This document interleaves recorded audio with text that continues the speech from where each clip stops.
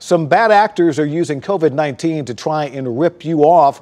Call for Action problem solver Caresse Jackman reports on contact tracer scams and what signs you should look out for so you're not fooled.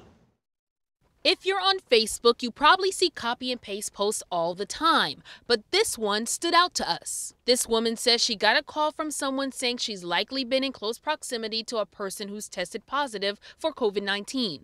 The person then asked for her address and credit card info so she can pay for testing. If you get a call like this, beware. It's a phony identity theft scam, or potentially charging you for a fee that you simply don't need to pay. Robin Householder, president and CEO of the Better Business Bureau with Middle Tennessee, says now is the perfect opportunity for COVID-19 scammers. Legitimate organizations that provide that service are not soliciting you.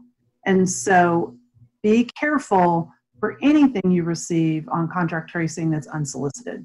The Federal Trade Commission also wants to sound the alarm. They say if you notice text messages like this one, don't believe it.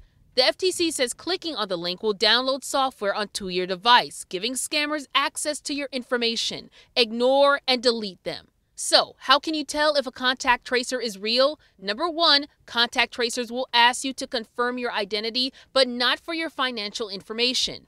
Number two, they will identify themselves. The call should start with a tracer providing their name as calling from the Department of Health or another official team.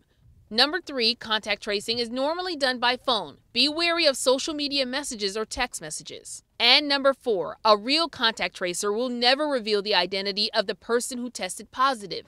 If they provide a person's name, you know it's a scam. Another tip, double check the URL. Make sure it ends in .gov and nothing else. And also, if you're in doubt, make sure you do a separate internet search for that website. I'm Call for Action problem solver Caresse Jackman, News 4 Nashville.